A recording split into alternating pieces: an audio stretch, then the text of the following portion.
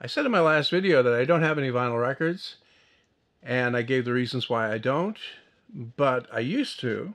And a few years ago, I was building kind of a collection before I gave that up, and I gave them all away.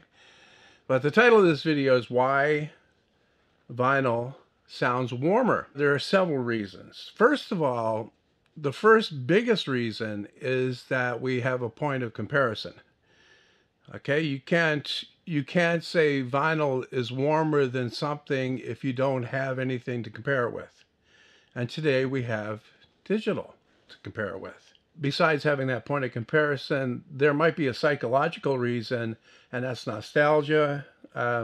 People associate vinyl with times gone by, things that they possibly want to return to. So that may make it sound better to them. But there are technical reasons why it can sound warmer. First is it doesn't have the same dynamic range as digital.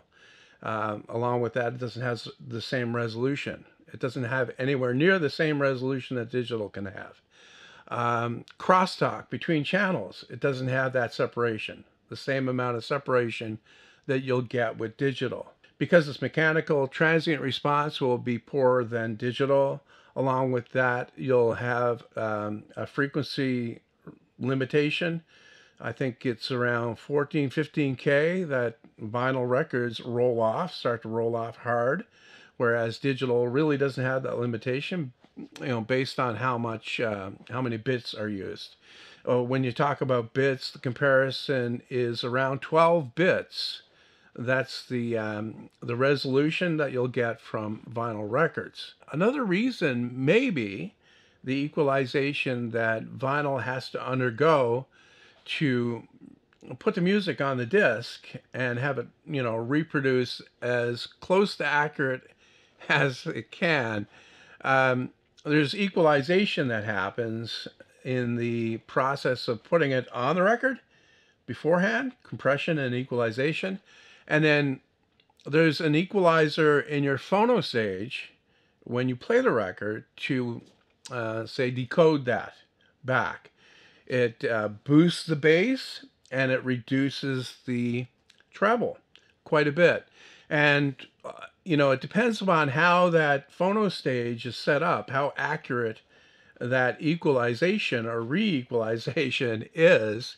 That'll affect how it sounds as well. There are probably some other technical reasons that I'm forgetting about off the top of my head, but I think the biggest reason is the perception reason.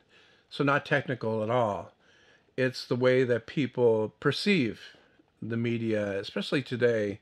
Well, there's so much, I can't say there's so much more hype around it, because in the audiophile world, vinyl never did go away. It was always there, and it was always the preferred media, always, in the audiophile world. But among people that just like listening to music in the most convenient way, it has lost its appeal. And it's only in the last, say, 15, 20 years that it's seen any kind of a resurgence. I mean, most major album releases these days are coming out on vinyl again. This wasn't happening back in the 90s. It was virtually dead in the 90s, other than, like I said, for the audiophile collectors and people like that. And even though it sounds like it, this is not me hating on vinyl or putting down the people that listen to vinyl. Music is, appreciation of music is first and foremost how you like doing it. And if that involves the way that records sound for you, and not only that, the ritual of getting up and,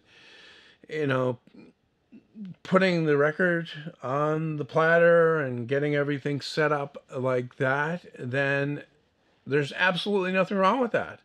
I don't see anything wrong with that. My personal preference is for more convenience. Like I said, I've had records in the past, and in reality, we have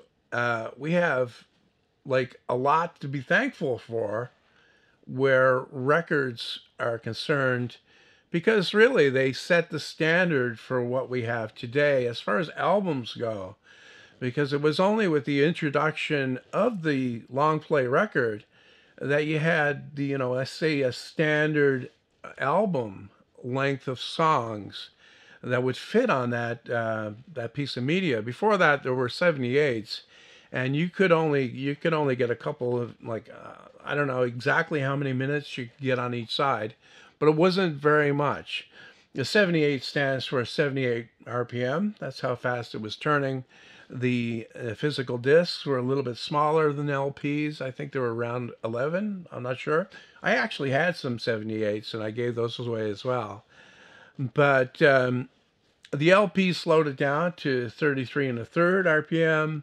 It also made the disc physically bigger, and it could put, I think, around 20 minutes per side on each side of the record. So it really established the album as something that we have today. And so you see that carried forward into everything, even, say, digital. You can buy digital albums that would actually fit on a record.